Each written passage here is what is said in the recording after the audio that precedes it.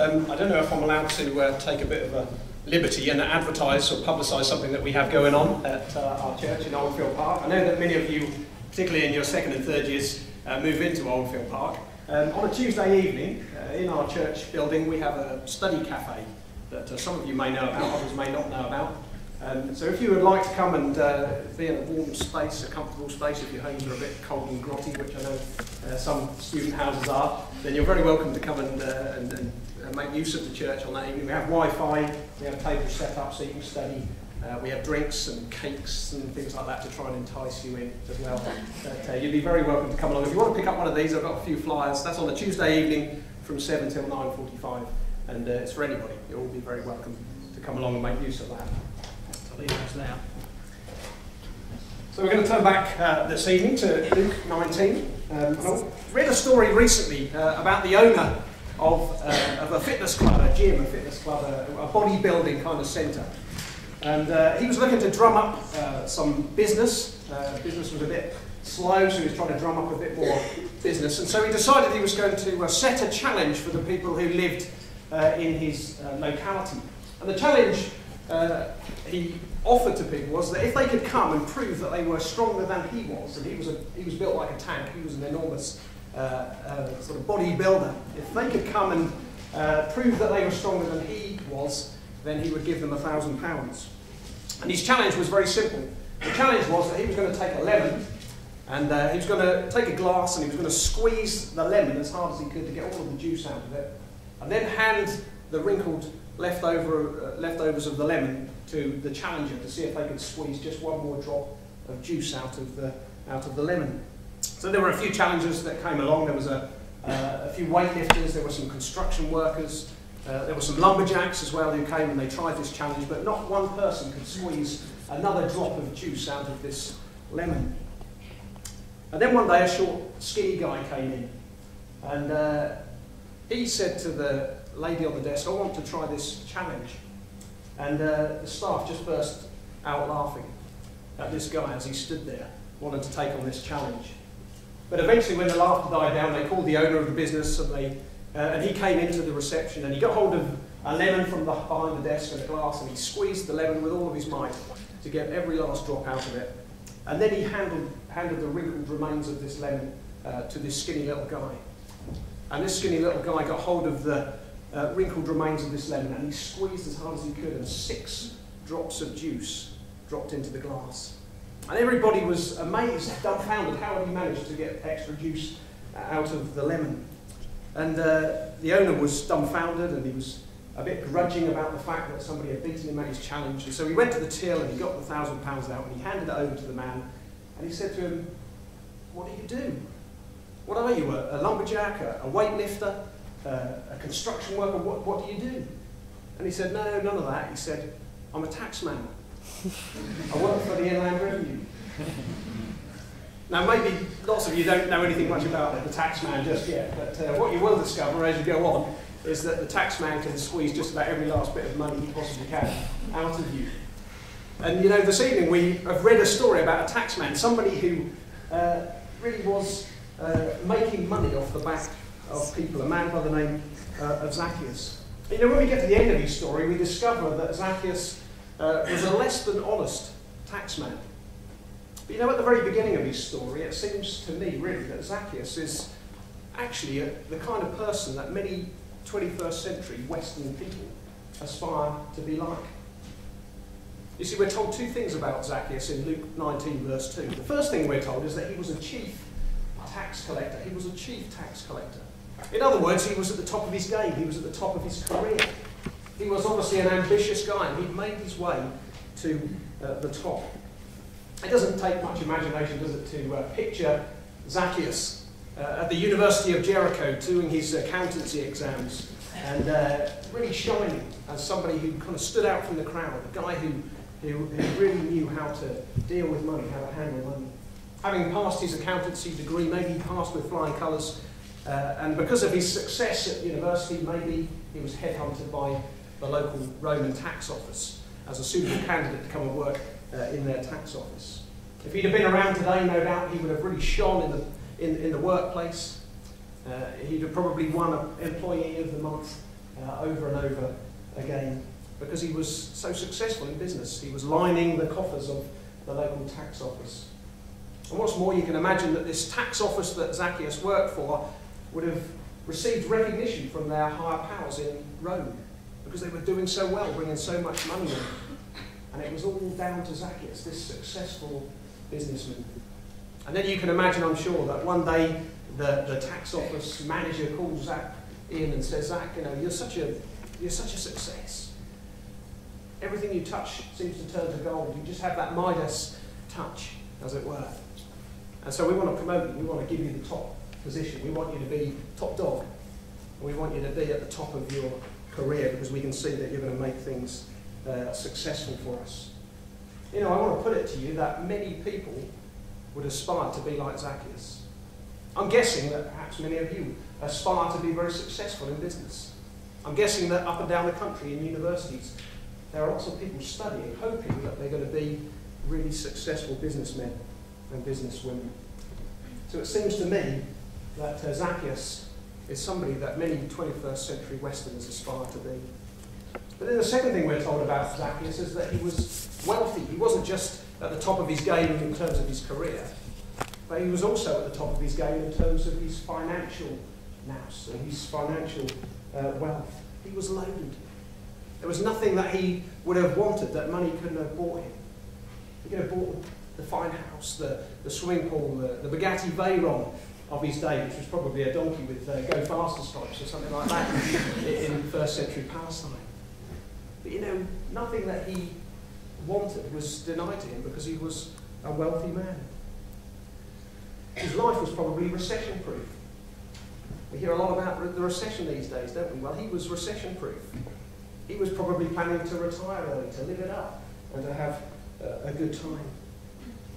And again, you know, isn't that what many Western 21st century people want? To be wealthy, to be financially loaded, to be financially secure. And so I put it to you then that Zacchaeus is just something a man like many of us aspire to be. Wealth, according to the wisdom of our world, is going to complete your life and make your life fulfilled and happy and successful.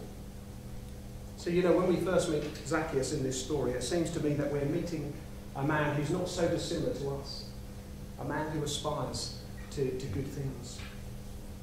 But, you know, as the story goes on, you begin to get the sense, don't you, that things are not all that they seem to be for Zacchaeus. You see, we're told that Zacchaeus wants to see who Jesus is. You know, when I read that part of the story, I think, well, why did Zacchaeus want to see Jesus? Zacchaeus had everything.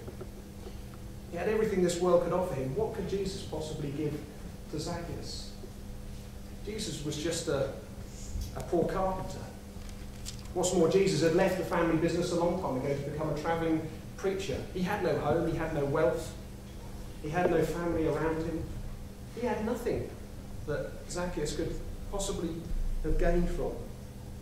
What's more, Jesus came from a backwater town called Nazareth. He didn't even come from anywhere important. He was a nobody in the eyes of so many people. What could Zacchaeus gain by seeing such a man so utterly different from himself?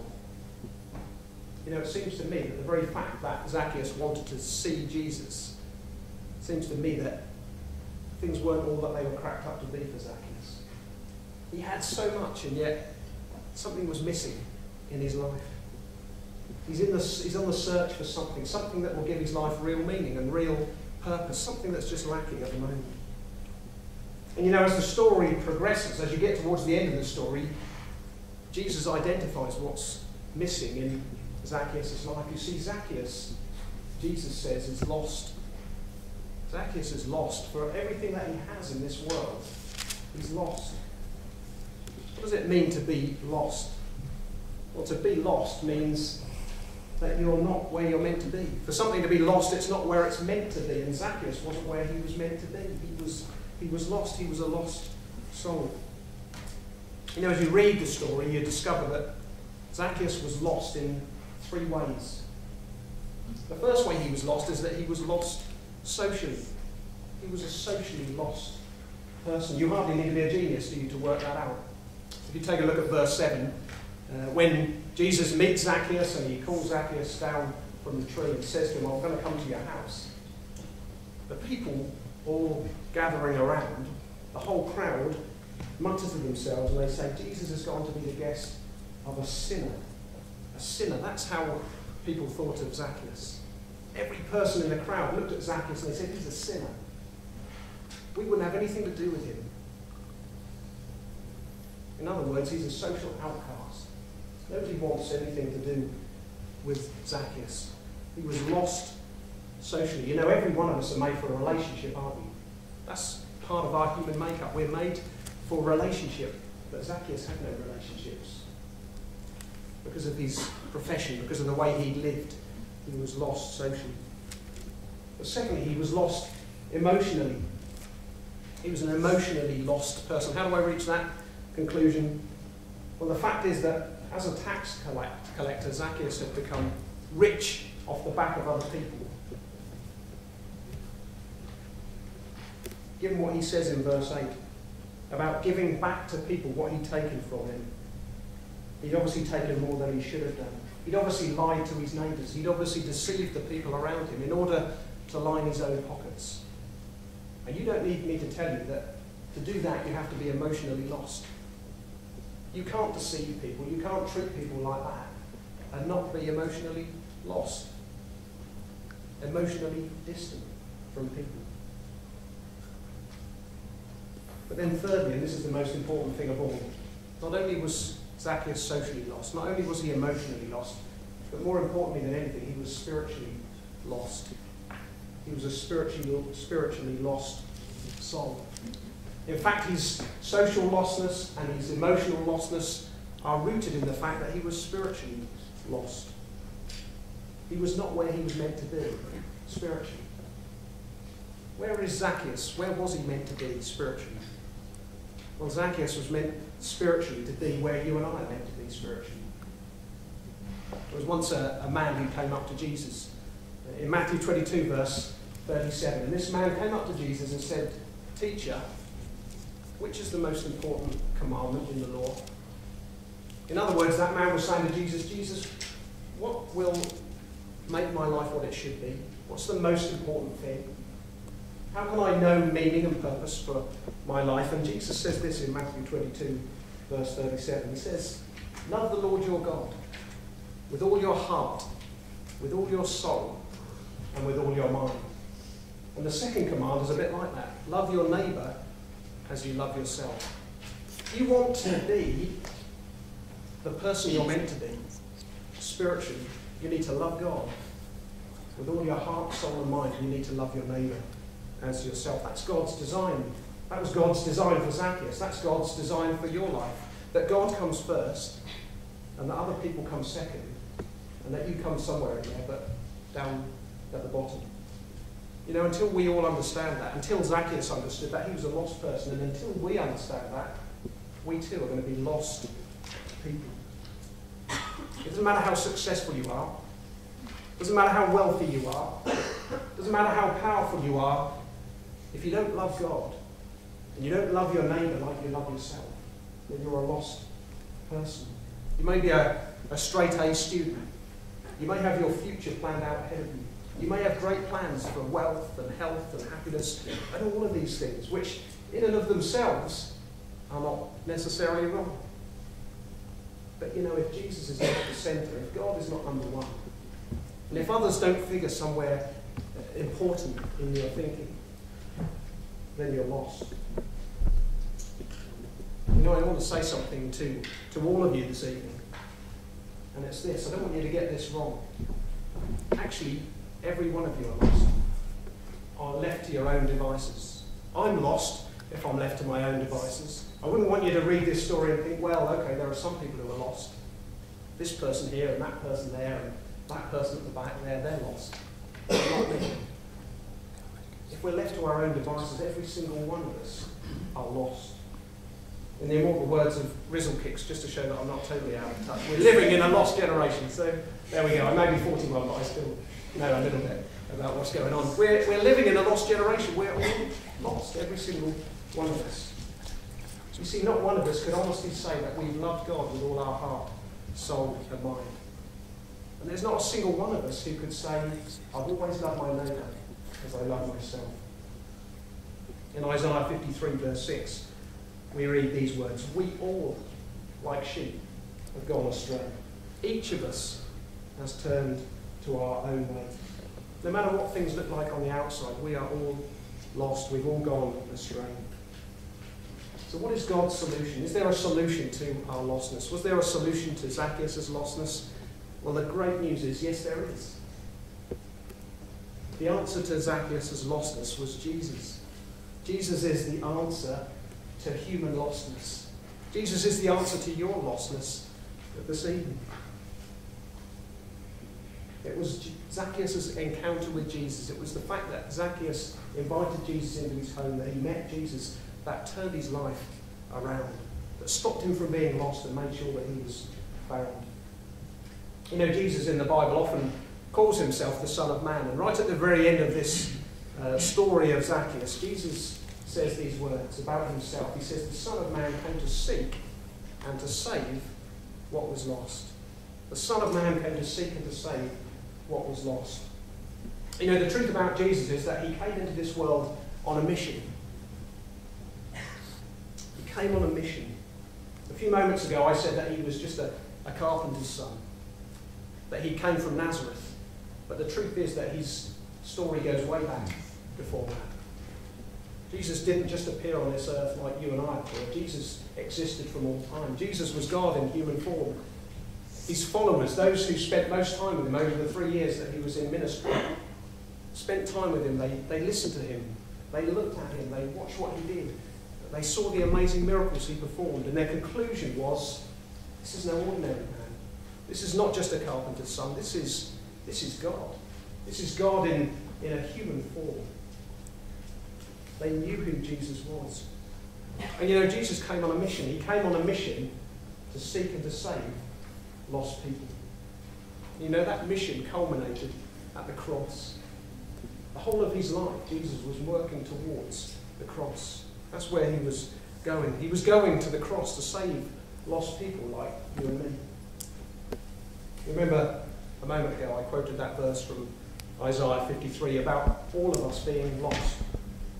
Well, that verse is part of a wider group of verses about the cross of Jesus, and they say this about Jesus. He was pierced for our rebellion. He was crushed for our sins. He was beaten so we could be made whole. He was whipped so we could be healed. All of us like sheep have strayed away. We have left God's paths to follow our own. Yet the Lord laid on him the sins of us all. Jesus was the answer to Zacchaeus' lostness. And I want to say to you this evening that Jesus is the answer to your lostness. Just as I close, I want to just mention two things that Zacchaeus did that enabled him to be found by Jesus. Two steps that every one of us has to take if we want to be in that place of being found and not lost any longer. The first thing Zacchaeus does is he calls Jesus Lord.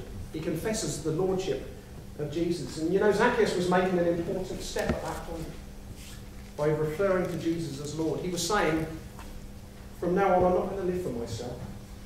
I'm going to live trusting in Jesus. I'm going to live trusting in what Jesus did at the cross to take away my sins. I'm going to live my life from this moment on following him. Romans 10 verse 9 says this, if you confess with your mouth Jesus is Lord, as Zacchaeus did, if you confess with your mouth Jesus is Lord, if you believe in your heart that God raised him from the dead, then you will be saved. The second thing he does is he repents of his sin. He puts his sinful past behind him. He gives away his wealth. He sets the record straight with all those people that he sinned against and deceived. He leaves all of that behind. And he says, it's not going to be like that anymore. I'm turning and I'm going to go Jesus' way. Jesus has forgiven me. Now I'm going to live my life his way for his glory. I'm going to love God first. And I'm going to love my neighbour as I love myself. Friends, I want to say to you this evening that maybe you've never taken that step that Zacchaeus took. And maybe the Holy Spirit, if you feel this evening, actually I'm lost and I need to be found, I want to be in that place where I'm right with God, where I'm right with Jesus. That's the Holy Spirit prodding your life and saying, I want to do something about that lostness for you. I want to bring you into a relationship with the Lord Jesus. You know, tonight you can do that. You can do what Zacchaeus did. You can say to Jesus, Jesus, I want you to be Lord of my life. Jesus, I want you to be number one. Jesus, I'm lost, but thank you that through the cross you found me. And Jesus, from this moment on, I'm going to turn from my sin. I'm going to live my life to please and to honour you.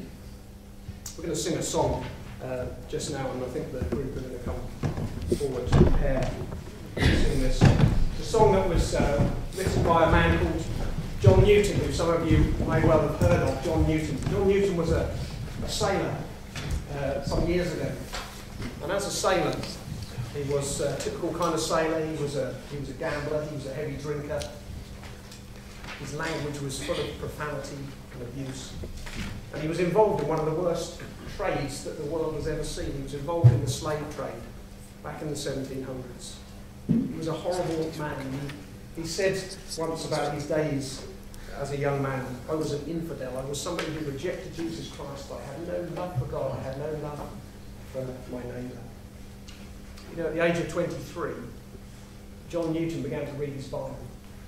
And when he began to read his Bible, he encountered Jesus Christ. He read about the cross.